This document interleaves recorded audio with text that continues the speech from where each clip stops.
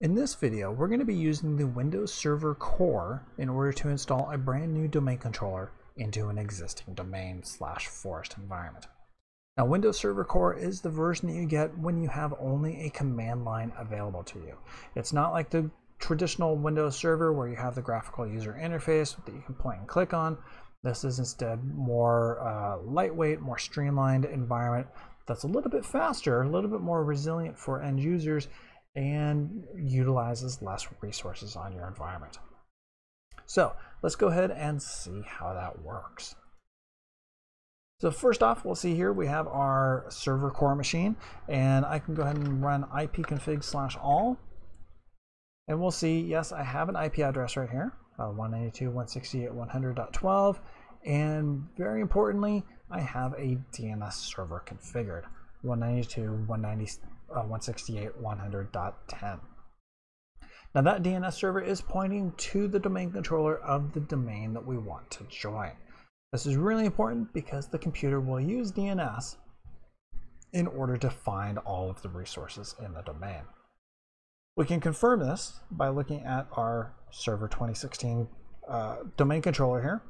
And we see, yes, we have our first domain called DC1, and he is a member of the domain test2016.local, and his IP address is right down here. We can go ahead and actually confirm that all of this works by going back to our Server 2016 core, and I want to use NSLookup. NSLookup is a name server lookup tool that allows us to do DNS queries.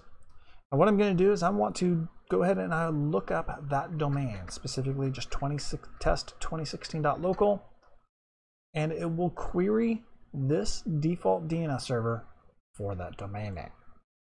When I hit enter, I should get something back. Then that tells me I am connected to the domain controller and I am actually getting DNS results for the domain I'm looking for. Great. So that tells me everything is working as far as connectivity. Now I can go ahead and get into the process of installing. This is a two-step process. First, I have to install the domain controller software, and then I have to configure it. In order to do this, we run under PowerShell. So I'll go ahead and type in PowerShell, and I hit enter, and we'll notice the prompt changes a little bit, and I want to add a Windows feature. Windows feature, specifically AD domain services, and I want to do a dash include management tools. This will install any management tools along with the Active Directory domain services features. Go ahead and give that a minute.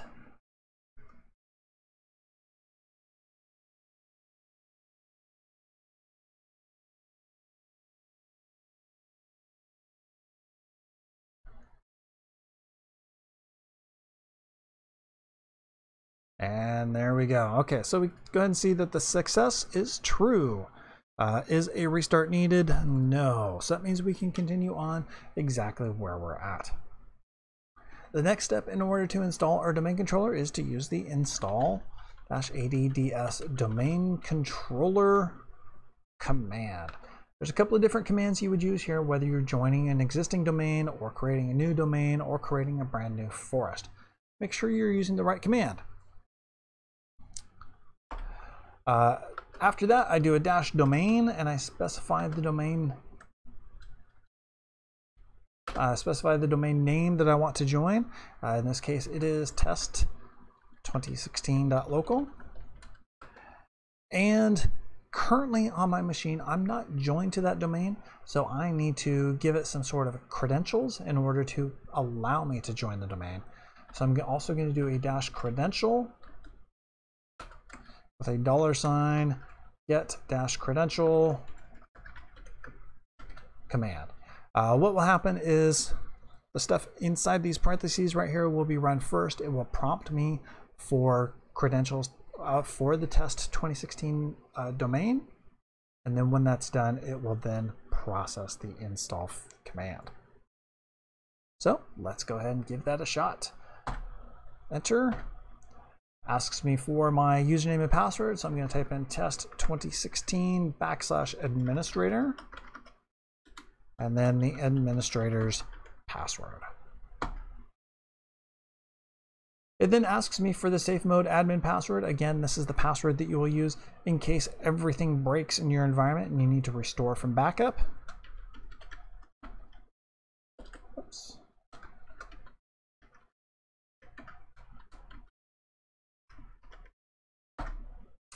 And then says, hey, this machine will go ahead and be rebooted when this is done. Are you sure you want to continue? The default is yes, so just go ahead and hit enter.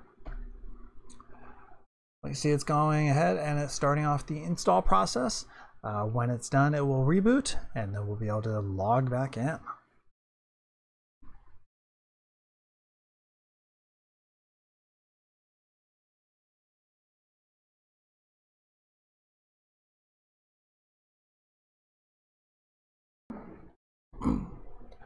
All right, and now that it's rebooted, we can go ahead and hit Control-Delete in order to log in, and we will see that it is trying to log in as onto the test 2016 domain. In this case, as the administrator, you can hit Escape to go ahead and change that. Go ahead and log in, and there we see we are now logging into the domain.